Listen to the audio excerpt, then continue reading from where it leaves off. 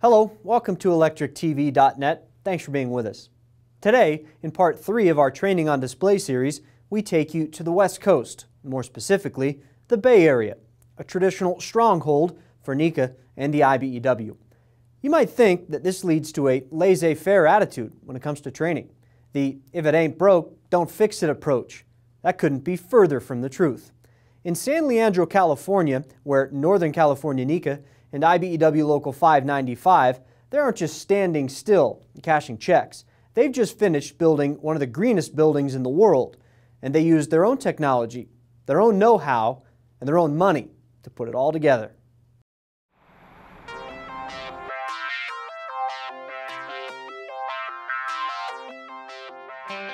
San Leandro is a city of 85,000 located in the center of the San Francisco Bay Area, and we're one of the most diverse cities not only in California but also the nation. We have a rich manufacturing history in San Leandro that we're very proud of, and we're also working towards becoming a center of innovation by bringing in new businesses that are linked to the revolutions occurring in wireless technology, advanced manufacturing, and clean energy.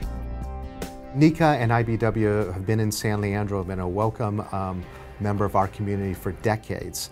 They had to make the decision, though, to expand to a new location, and we're very glad that they chose to remain here in San Leandro. Local 595 started its apprenticeship training program just after World War II. So in 1946, we had a program that was state approved. The initial training was done in the garages of inside wiremen who were just working in the field and wanted to train new apprentices. So from very humble beginnings, we started with training in garages to now we have this huge investment in the future training of our inside wiremen and apprentices, and it's called the Zero Net Energy Center. For those of us who've gone through the apprenticeship, you know, this is what made the biggest difference in our lives. So we found a building that we thought suited our needs, the size, a single story. And with that, we proceeded down this path to, in fact, have a training center to meet the needs of the future, an optimum learning environment. As we started in our design process, the idea of zero net energy came up in the conversation. Basically, how much energy you use over the course of one calendar year is equal to the energy that you produce on site. We could have easily powered up a building and provided a megawatt of photovoltaics and windmills all throughout the parking lots.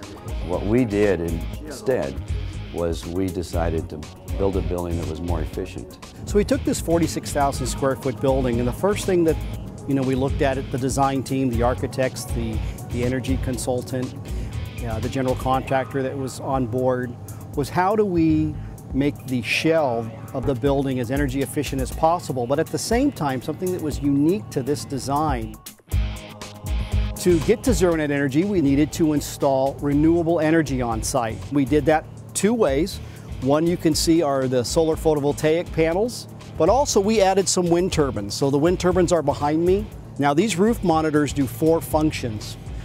The obvious is, with the roof monitors sloped 30 degrees facing to the south, they are where the solar PV panels are mounted. Behind me is this roof monitor. You can see it's red here. No solar PV panels were needed on that particular monitor, but you'll see these windows that they're painted gray right now. And what those are is those are facing on the east and west sides of the roof monitors, and they open up to allow the hot air that is in the building to exhaust out through the stack effect.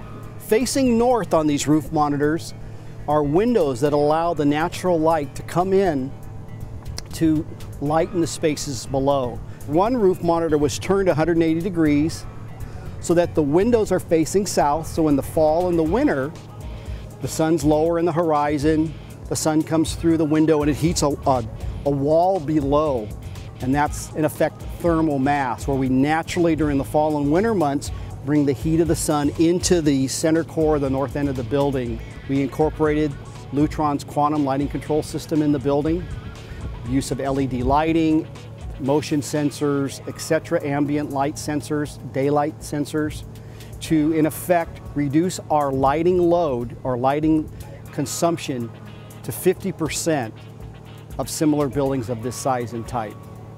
Heating and ventilation. We used a system called the variable refrigerant flow system, Without going into too much detail, it uses refrigerant to both remove heat from an area. Liquid refrigerant expands into a hot gas when it comes into contact with ambient air that is warm. And then we take that hot gas and redirect it to another portion of the building that may need heating. It's also used to heat the water system here at the Zero Net Energy Center. When you have labor and management working together, when customers hear that we're working together, when the community leaders hear that we're working together, it's a magical thing. We wanted to invest in our apprentices and journeymen to give them the new technologies and experiences that they will have in the new renewable energy fields. Government can't do it alone. We need to work in partnership with business and with labor, and this is a perfect example of how the three groups, business, labor, and government, can come together and create a model for other businesses, other groups, to implement sustainable energy systems, to promote clean energy, and to reduce carbon emissions. Powerful words from a mayor of a pretty good-sized town about the impact of the NECA IBEW team.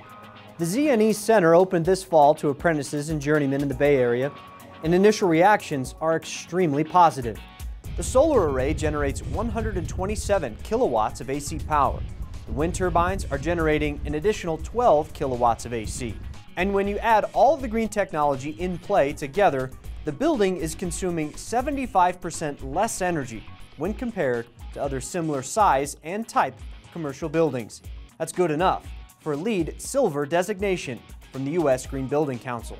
This type of center represents the NECA IBEW commitment to training the very best electricians and the very best technologies so they can make money for you. While you're here on the site, why not check out parts 1 and 2 of our Training on Display series found in our archives. Thanks for being with us on this edition of Electric TV. We appreciate your visit and hope you'll come back and see us again soon. Check us out on Twitter, and don't forget to like Electric TV on Facebook as well. Until then, I'm Dominic Geritano.